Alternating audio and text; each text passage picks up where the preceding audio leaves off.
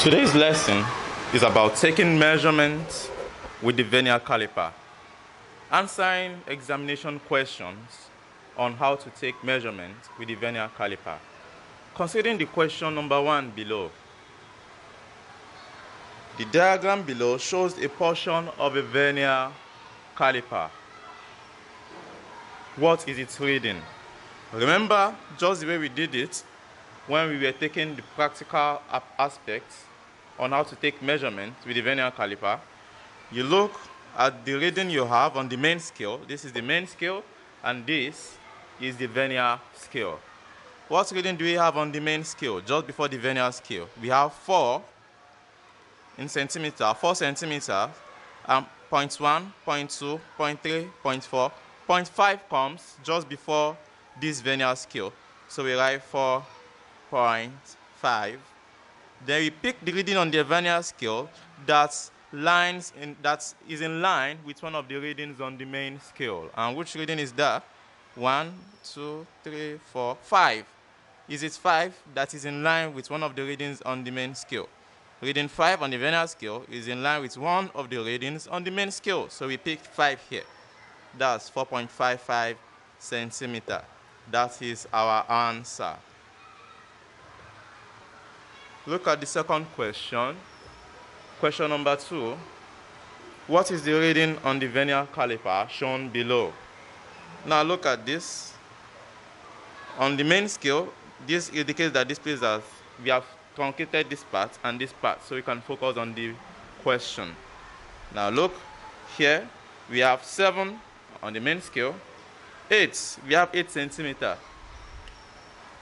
I should have written this here. Okay, this centimeter should be here, but you know it has cut off. Centimeter is normally indicated in the beginning of the main scale.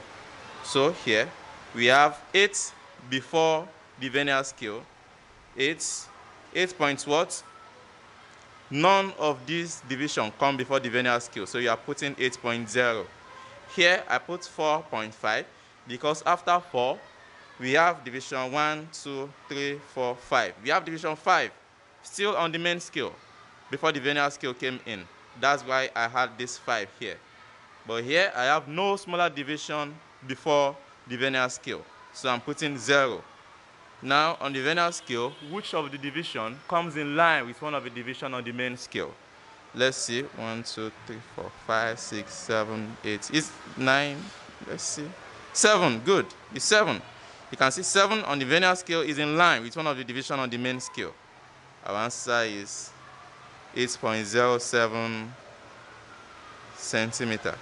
Let's see how we can answer SSC past question on this topic.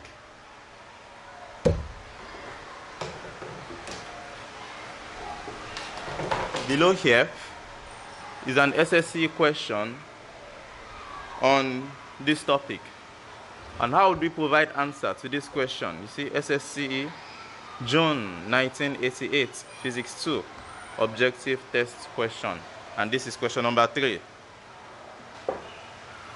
Okay, just the same way, we have 6 on the main scale. So we write 6 here.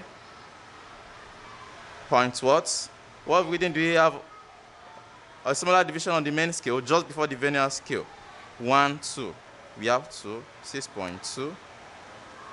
And after that, we pick the reading on the Vernier scale that is in line with one of the divisions on the main scale. 1, 2, 3, 4, 5, 6, 7, 8, 9. It is also 9. 9 on the Vernier scale is in line with one of the division. We are not interested in this value. We are just interested in this 9. That is in line with one of the divisions on the main scale. That's 6.29. They put centimeter in front of it because readings on the Vernier Calliper are taken in centimeters. Thank you.